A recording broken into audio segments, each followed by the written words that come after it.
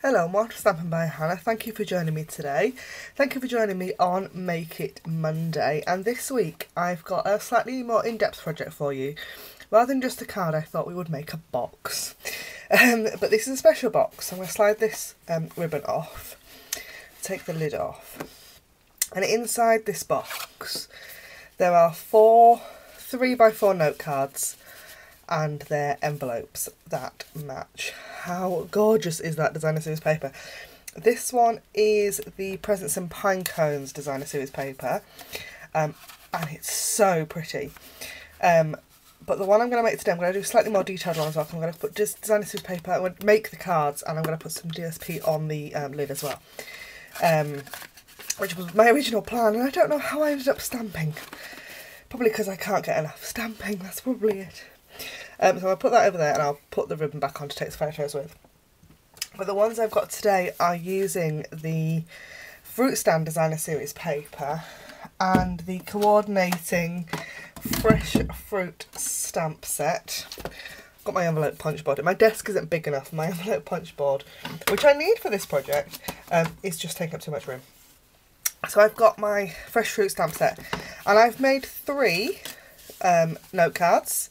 And I've made 3 envelopes, so I thought I would go through the whole process with you, and we do one of each thing. So I've put those up there out of the way. The first thing I think we'll do is make the box, because that's the most complicated bit for me. And what you need, just get myself organised here with my, like I said, my desk isn't big enough. For anybody who's ever been in my craft room, you'll know that my desk is tiny and I could really do with a bigger one. But I don't think that's going to happen anytime soon. Waiting for my husband to buy me a new house and then we might get a bigger craft room. So, you need for this box, that's my stamp for in a minute. I've got all my pieces of designer series paper already pre-cut, I put those out of the way. But you need 2 pieces of cardstock. Now, this was 1 piece of A4 and there's a teeny weeny little bit wasted on the bottom. So you need 1 piece of cardstock for the box. And the base is 9.5 inches by 4 inches and the lid is 9 3/4 by 3 inches. And we will do the base first, and I'm going to stamp on this base as well. So I've got my Peekaboo Peach ink pad to match my Peekaboo Peach cardstock.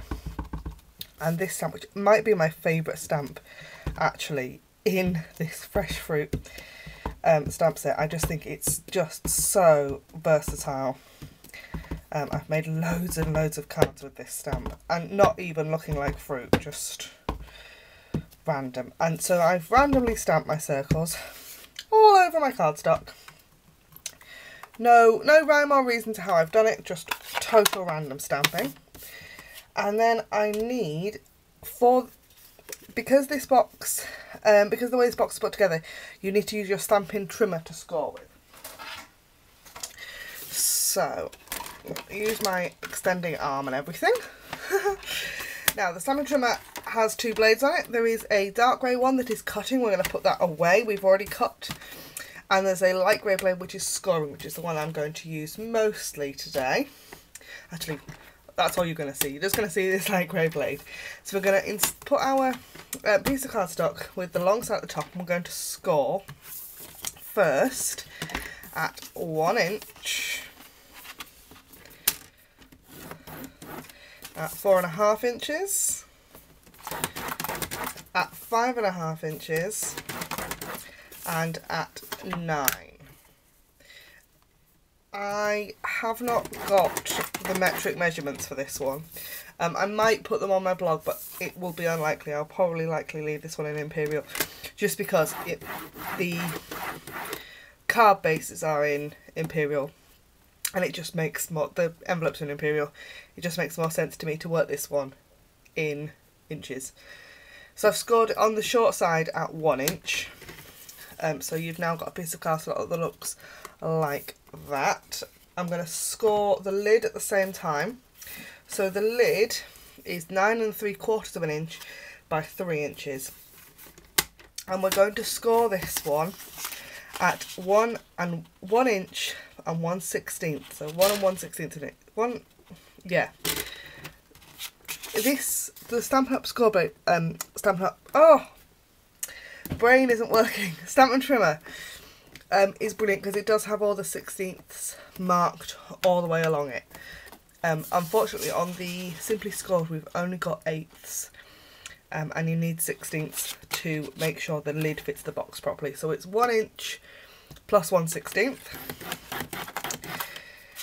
Then it's 4 and 5/8.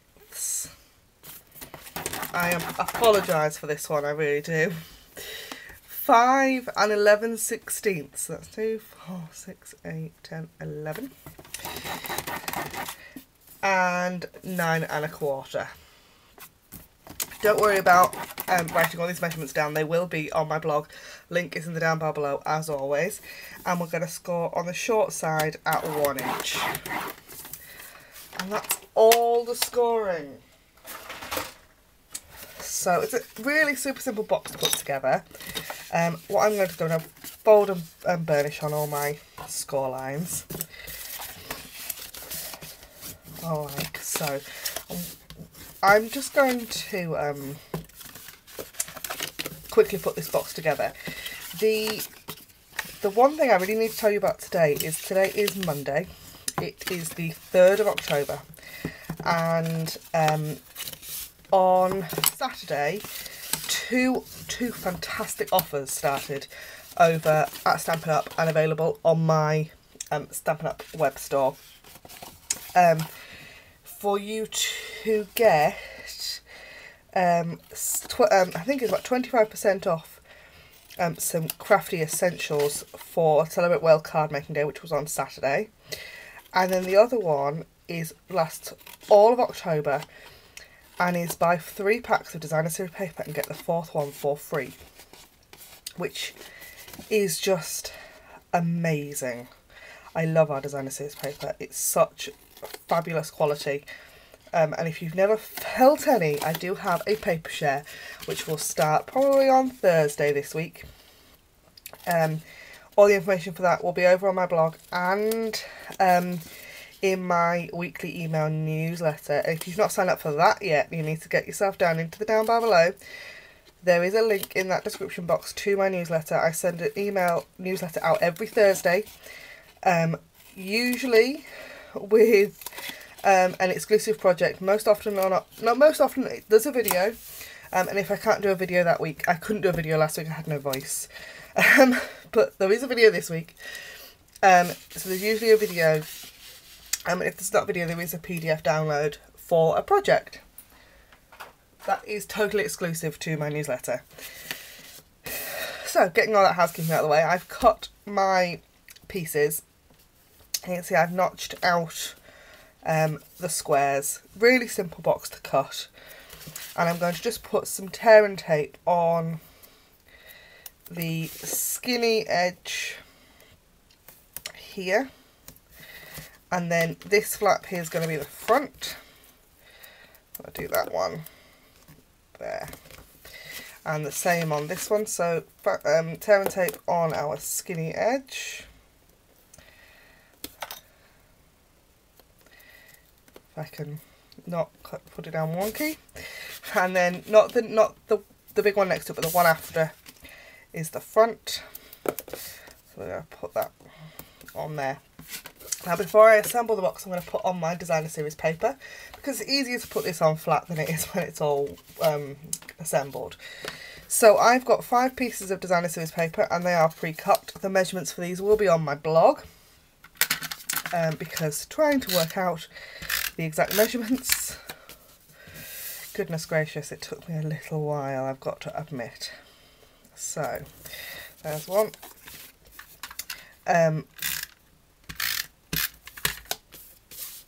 Like so.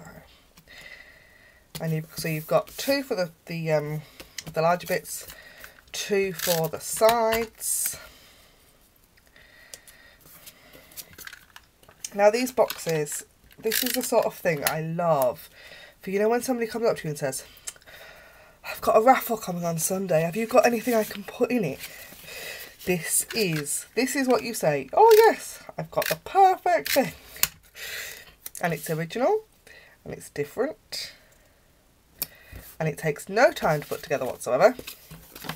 So I'll just take the tear and tape off. Oh gosh, we're already at 10 minutes.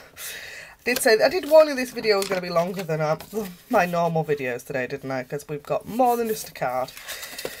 So once you've got the sides assembled, we're going to put the 2 flaps in and the back, and then this one is the front.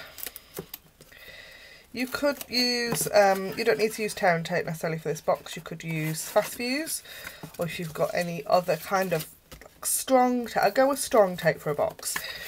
When you're doing a 3D project, you need something that's going to last.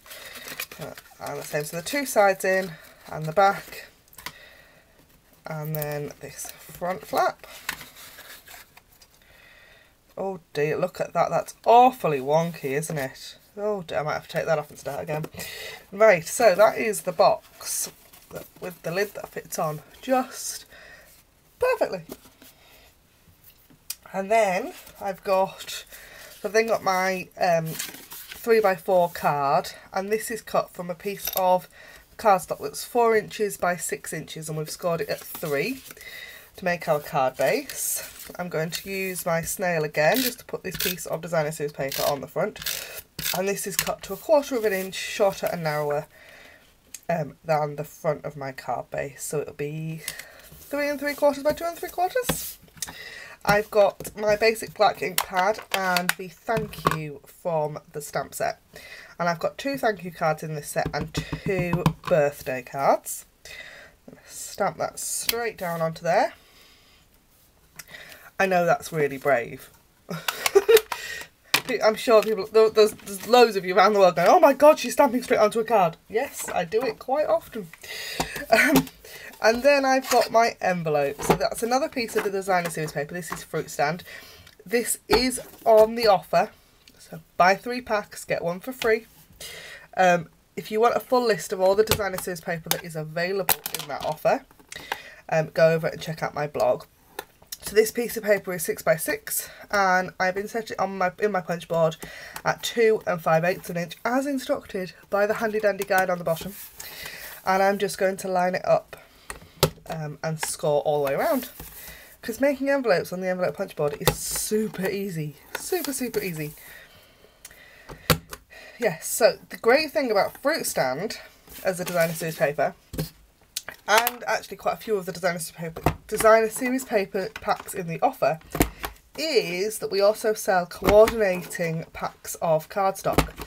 So you can get your 4 packs of designer series paper and then get all the cardstock to match as well, which is awesome. So pop that, get rid of all my bits. I've also used the other side of the envelope punch board. You've got the envelope punch on this side, you've got a corner rounder on this side, which is super handy. So I'm going to just fold and burnish to create my envelope, like so. And I want a bit of snail on 2 sides of my envelope so that it folds like that. And that is my quick and easy. I mean, I've managed that in less than 15 minutes, so we can call it less than half an hour to make the full project, can't we? To make my cute 3x4 note cards and coordinating box. Thank you ever so much for watching Stampin' by Hannah this week. I do have another video coming to you on Thursday exclusively for newsletter subscribers, so go over, subscribe to my newsletter to get that video. And I might have something else special coming for you on Friday. So keep your eyes peeled, and I'll see you again next time. Bye for now.